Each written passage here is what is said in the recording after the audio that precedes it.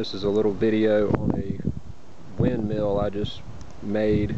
I saw a couple online again, and they were 8 feet long for about $100, and the one I wanted was 14 feet, and it was $400. So I said, I think I might give her a shot. This is galvanized ductwork. It's already curved for 6 inch. I had about a 6-foot piece of that, and I just kind of came up with a blade size and cut several out. Had this little bit of tubing here.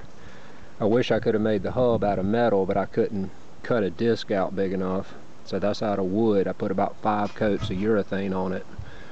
This is a spindle I got at a tractor place for a pulley off of a big lawnmower, and I just welded a bolt on the end of a 1-inch square tubing.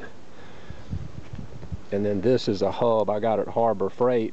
They have these sandwiched together for wheelbarrow tires, and that's one side of it with the bearing. That's probably going to be the weak joint there, but I can always replace it. And then this, I hadn't screwed this down yet because I'm getting ready to set it up. I took a 5/8 bolt that was like 7 inches long and welded this to my 1 inch. And I'm just going to tighten that down in there. It really doesn't need to be tight because it's not going anywhere. And then again, I couldn't cut a sheet of that out of metal, so this is just made out of paneling, and I put about 5 coats of latex, so that ought to handle it. But the rotor's 38 inches in diameter, and the tower's 12 feet, so to the top of that top blade right there is going to be about 13.5 feet is what I'm going to end up with. But anyway, I'm getting ready to set her up. Well, you can't see out there in the field, but I'm pretty pleased with this. I'll show you what it looks like spinning, hopefully.